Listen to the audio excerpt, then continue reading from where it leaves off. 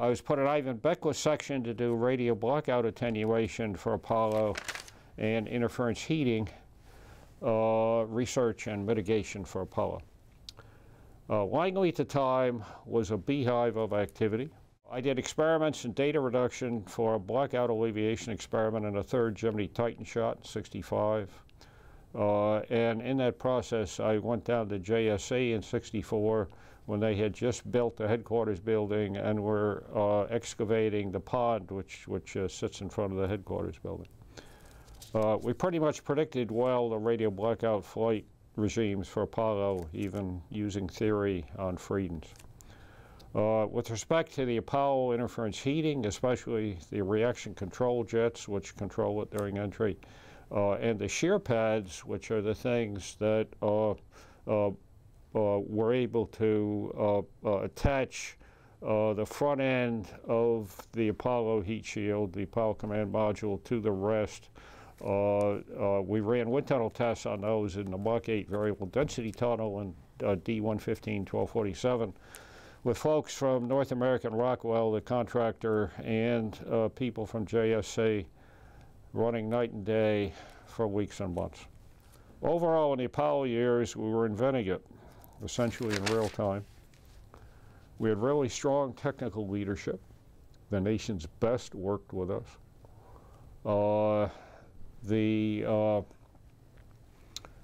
Things were accomplished rapidly, essentially all on log-log Kistler and Esser 20-inch log-log duplex decitrig slide rules and Frieden mechanics. Frieden calculators. Langley's research funding, a huge percentage of the center's budget, 50 to 60% in those days, this is aside from the Apollo stuff, was overseen at headquarters by Herman Kurzweg, who had developed during World War II the high-speed wind tunnels at Peenemünde in Germany. And also Adolf Busemann, who in Germany in World War II had invented the swept wing, which we later used for the various bombers, the B-47, B-52, and the 707. He worked here at Langley. He was picked up at an Operation Paperclip after the war. I used to run into him in the grocery store. The differences in tasks and culture then and now are major.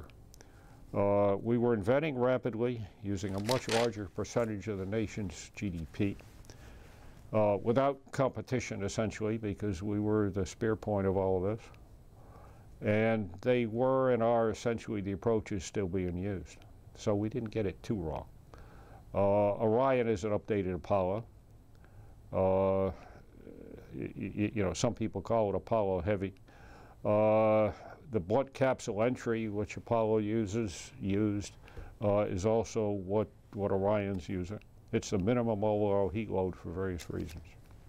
We did things, flew them on the frontiers and rapidly. It's a time very different from today. Literally a well-funded, strong societal support, very exciting goals, never been there before time, involving the best minds in the country.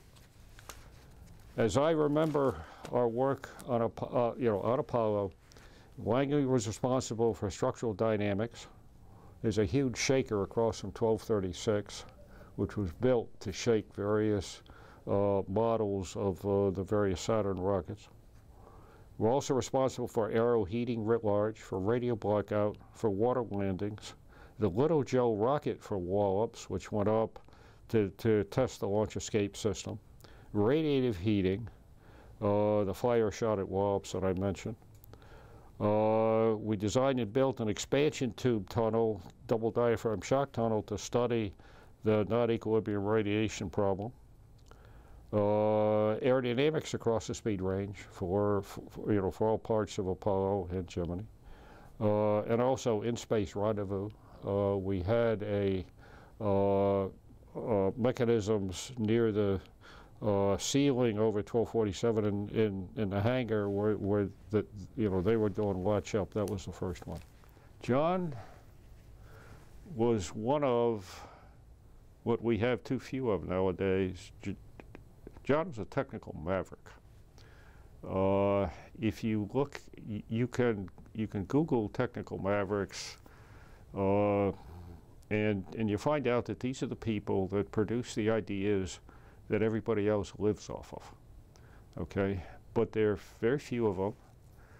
The research on them indicates that they were fairly independent growing up.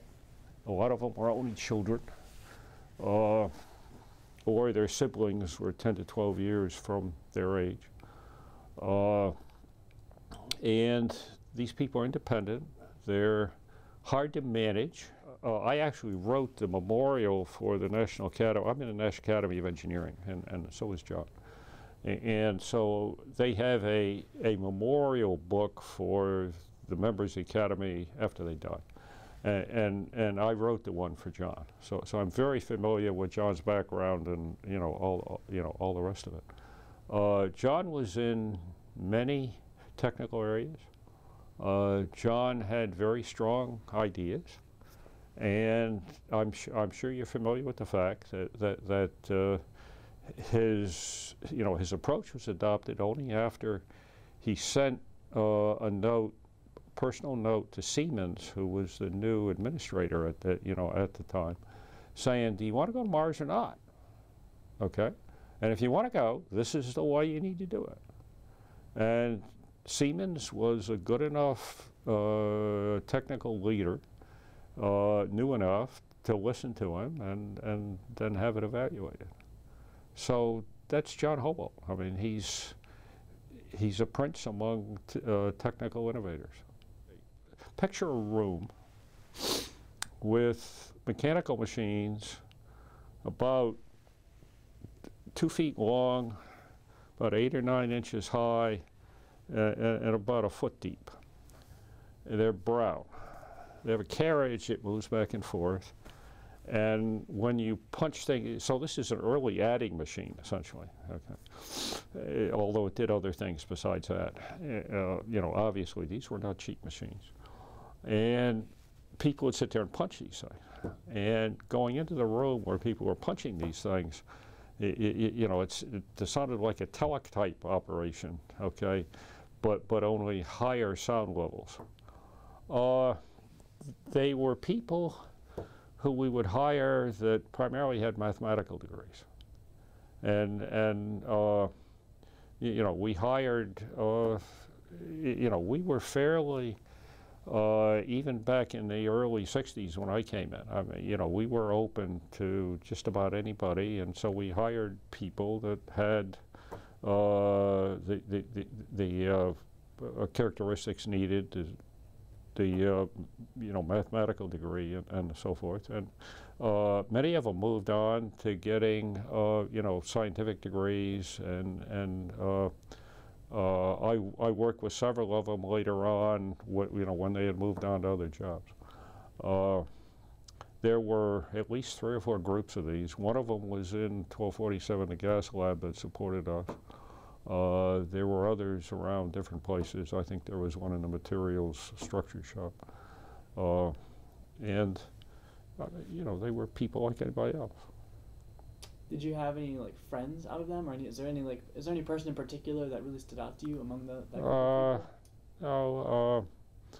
No, Barbara Holly. When I took over the branch, I ran the branch over in 1247 that essentially had control of all of the facilities in 1247, all the hypersonic tunnels and the rest of it, and I ran that for 18 years. And Barbara was nice enough to be our social coordinator and arrange for Christmas parties and that kind of stuff. It was a assortment of people's backgrounds and so forth. There were all kinds of people in that group, they worked hard. What I learned from Apollo is that, and this is in the literature all over the place, that you need 3 things. You need very strong, knowledgeable technical leadership. You need adequate resources. And you need to work multiple solution spaces. The universal experience in industry is 3,000 ideas initially, and 6 years of various triages, okay, to get one viable new product. Because it's not only the technical issues, it's the real world issues, all of the engineering realities, all of the regulatory stuff, all of the business and financial stuff, and each of those has a 40-plus pull-down menu, okay? So getting through all of that to something useful requires many, many ideas. And so you can't just have an idea and you're convinced that this is the best thing around, because it won't be.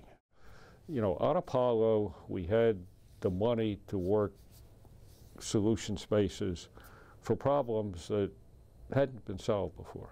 I mean, it was almost daily. You'd walk in and, you know, somebody would say, we got to solve this. What is this? Okay? And so we'd figure this out without computers, without Google.